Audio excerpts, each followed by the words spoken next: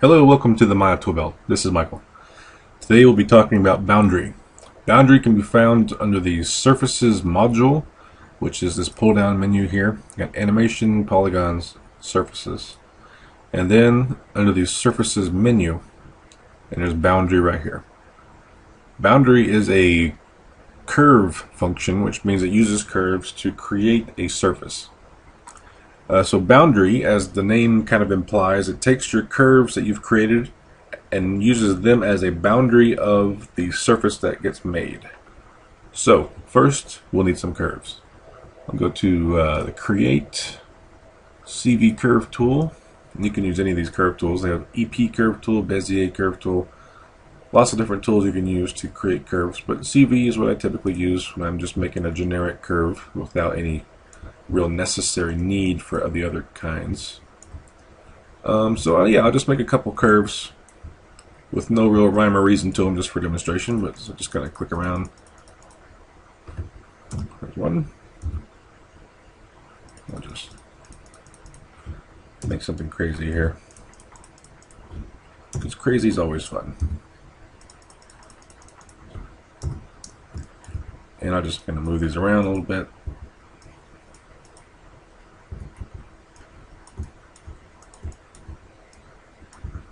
So right off the bat, you'll notice that they're not necessarily touching.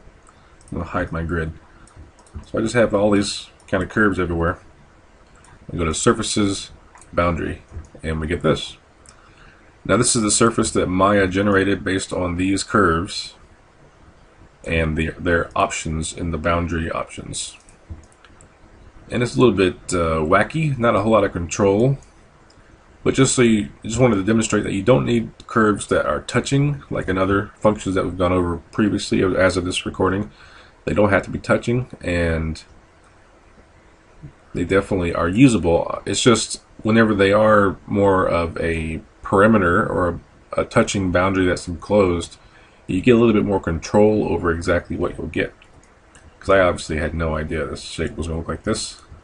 But you can grab some CVs and move them around, and you'll see how the history affects the surface that is generated.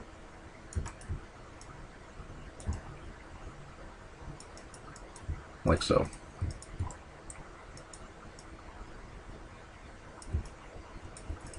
And just to show you a different kind of boundary, what I typically would consider a standard boundary method would be to create curves that do touch or are very close to touching at the ends. So I just again make a couple curves, and you don't have to have 4 either. You can have different numbers of curves. I'll do a 3 curve shape here, and I'll just adjust some points just to have a bit more interesting shape. Hide my grid. So we got these curves. This is more like what I would expect. I select these, Surfaces, Boundary, and we have this kind of shape up here. And this is more like the kind of control I would come to expect when I'm wanting to create a surface. You can see that it very obviously fills the space between these curves in a logical way, and that's because the curves are making more of a quote-unquote boundary. So let me hide this surface, Control H. So one thing about the curves you'll notice, or a couple things, is that they are not touching at the ends. That's not required. There's 3 curves. You know, before I had 4. You need at least 3. 3 is the minimum number of curves for a boundary. You can have 4 or more curves to create a boundary, but you need at least 3 to get that shape. So let's delete these, start over a little bit, and look at our options. So go to Surfaces, Boundary, Options, Edit, Reset. Make sure I'm on my default options here. Alright, Curve Ordering is the first one. We have 2 options here for Automatic or As Selected. Common Endpoints, which that comes into play with the Endpoint Tolerance, whether this is optional or required. If you turn Required on, the Endpoint Tolerance is ungrayed out and becomes usable. We'll get back to that. Curve range, complete or partial, and then output geometry. Well, first of all, with output geometry, I've already done a video going over the polygon settings here. You scroll down, you'll see a lot of settings under this polygon option. Instead of spending 30 minutes going over all of these, just click over here at my Convert NURBS to Polygons video. It literally goes over all of these exact options, because that's all this is doing for output geometry, is converting NURBS, which is the default output, converting them to polygons using these settings. So yeah, check out that video for a greater understanding of what all these settings are. You also have subdivisional surfaces and Bezier here, which we'll get over a different video as well. So for output geometry, for this video, we're going to focus on NURBS. So back up here to curve ordering, by default is automatic, which means I just selected all of them and hit apply. Didn't worry about the order. So let's worry about the order now when we go to as selected, and let's make some curves.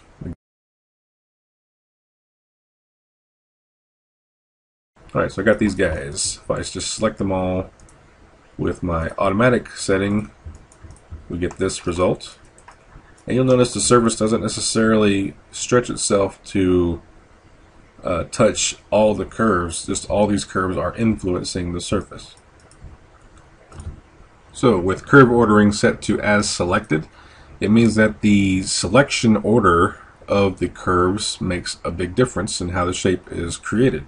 If I choose a curve and then choose them in order, going around the boundary, and hit apply, I'll still get a twisted shape, but this is because of the curve directions of how I made them. Because it is twisted in this way, if I select one of these two side curves and go to Edit Curves, Reverse Curve Direction, it will fix that issue. So let me go ahead and delete this and do it again. Let's see if I still get that issue. Going in order, going the other way this time, and hit apply. You'll see now my surface is made just fine. Now is when I started with this top curve. We can start with other curves in this case, and we may get different results, like so.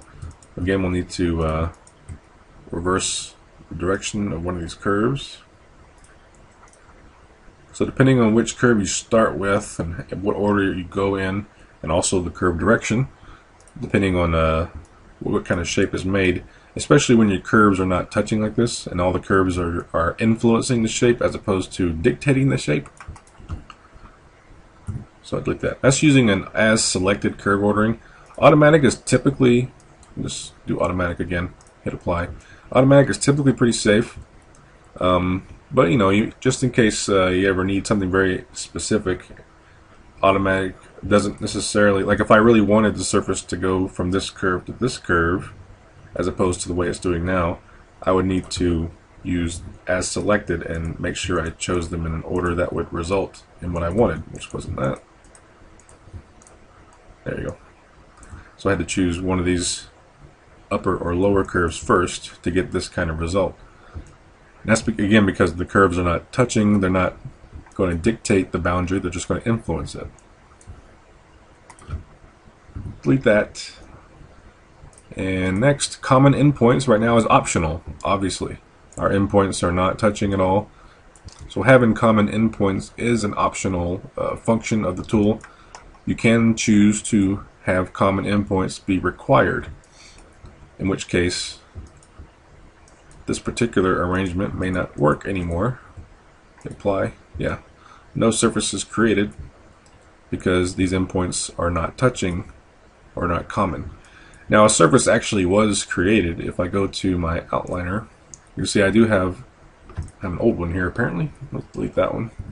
I do have boundary surface right here. It's just not functional at the moment. If I keep that boundary surface in play and manipulate my curves to become to have a common endpoints,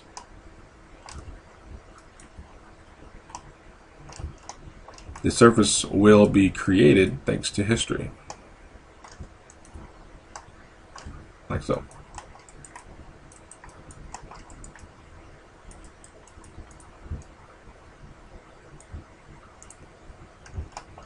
And that's with a required common endpoint. Let's keep required on for a while since we're going to go over the next one, which is endpoint tolerance. Your two settings for endpoint tolerance are global and local. Global, by default, will use a tolerance that is set within Maya's preferences, a global setting. If you go to Window, Settings, Preferences, and when the Preferences window appears, you hit Settings, and at the very bottom you have Tolerance, Positional, and Tangential. In this case, we're looking at positional, so by default for the global tolerance of the boundary, it's 0.00010. So if you're ever wondering what that value is, this is where you can find it and also change it if you wish. Or you can use a local tolerance and set your own using this slider. What this tolerance means is the endpoints don't have to be touching, but they have to be touching or at least close enough for it to work. Just grab this endpoint and move it a little bit. We'll just use one. Just move one for now. So if I select them in order, hit apply, my surface is not there, but if I increase the tolerance, so I need to increase the tolerance of the surface I've already made. Endpoint tolerance over here in the channel box. If I click on the boundary 1 input selection, have an endpoint tolerance setting, which I can adjust. If I middle mouse click and drag that setting to increase the tolerance, then that gap no longer matters and the surface gets filled in.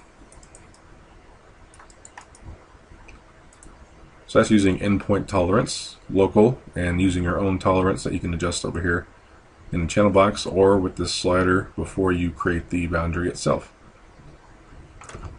Let's delete this and let's go to the next one, which is curve range, complete or partial. And we've been using complete curve range this whole time so far. So partial now, if we again use the same curves as before, same setting with the local tolerance increased a little bit, so this gap is not an issue. Hit apply. Might have to increase that tolerance a little bit more, it looks like. There we go. So my surface has been made with a partial curve range, which if you'll notice under the inputs in the channel box I have subcurve 1, 2, 3, and 4. If you click any one of these, you have a min-max value that you can adjust. And what these subcurves allow you to do is adjust the surface slightly based on using a partial curve from instead of the whole curve. And this can be a little finicky, especially with boundary. All these surfaces options have, or most I should say, have this partial curve range option. Some of them are more useful than others. If I adjust this max value down slightly, you can see a little bit of a shift, and then the surface kind of breaks. I might need to increase the endpoint tolerance. And I think the reason why the surface breaks is because of the endpoint tolerance. Let me increase this up to 5. Actually, let's go to 50. Endpoint tolerance of 50. And then adjust these values more. Okay, now we get more room to work with. But what it's doing is it's, instead of using the entire curve to generate the boundary, it's using partial curve. And the ordering of these is based on the ordering that you made the boundary to begin with. But you'll see how this is a good example. I'm able to, essentially it's saying this curve is no longer from point here, this point to this point, is now generating the surface based on using just this section of that curve. And because my endpoint tolerance is so high, it's still within that tolerance, this large of a gap. So using this kind of value works. You can also use a min value and go the other way, like that. So if you want a very specific area of the curve to use for your boundary, you can with these subcurves. And you'll have to adjust your tolerances and such for the endpoints because it will adjust that as well.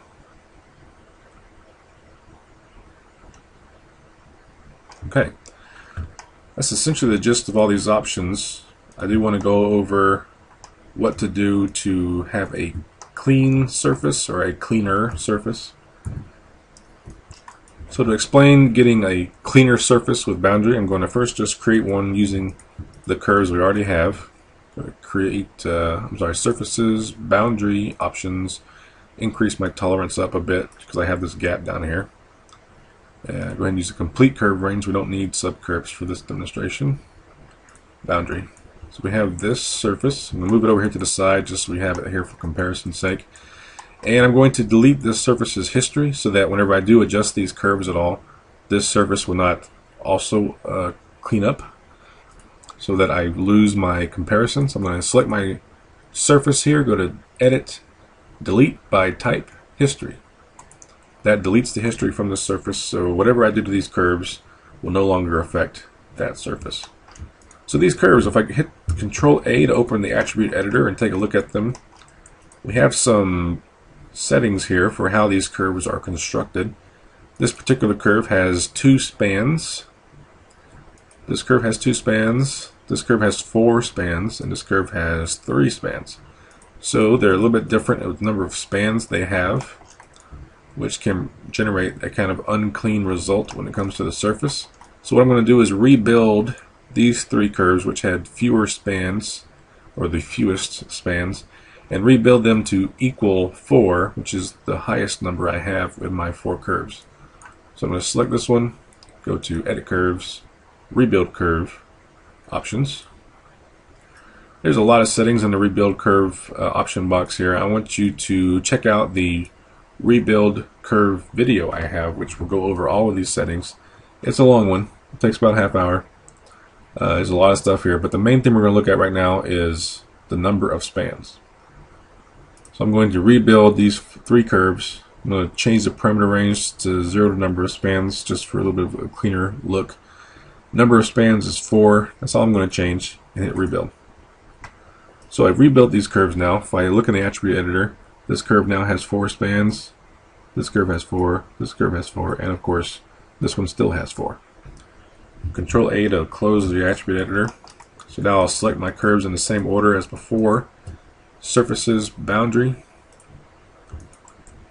Now I have this surface, which if I deselect the 2, you can see the slight difference with this little imperfection in the old one.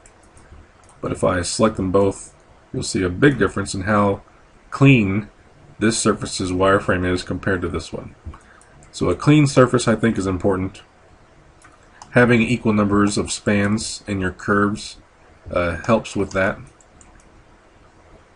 So keep that in mind. That's one thing I typically do, is I'll create all my curves to get the boundary shape I need. And after I make the curves and get the shape I need, I will rebuild them to have equal spans. And I typically equal the higher number. So whatever curve I've made that has the highest number of spans, I'll typically match that one and get a clean surface. You can also use isoparms from surfaces as your curves, which we've demonstrated in other tools before. If I create a nerve sphere, you could potentially select a curve from the sphere and use it as a curve in your boundary. If I delete that curve, and just kind of move these shapes over here just to kind of include the curve a little bit. Select this isoparm, actually this one, this isoparm. Select these curves, surfaces, boundary. I'm going to reset my settings, edit, reset, and boundary, and it creates a surface. And it uses that isoparm from the sphere as an influencer in this surface. So if I adjust this sphere, it does affect the surface because of history. So yeah, I think that covers pretty much everything you need to really know about boundary. Hope you enjoyed the video. Hope you learned a little something. Hope you liked the video. Comment, subscribe. If you have any requests or suggestions for future videos, definitely let me know. Thanks a lot for watching, and I'll talk to you later.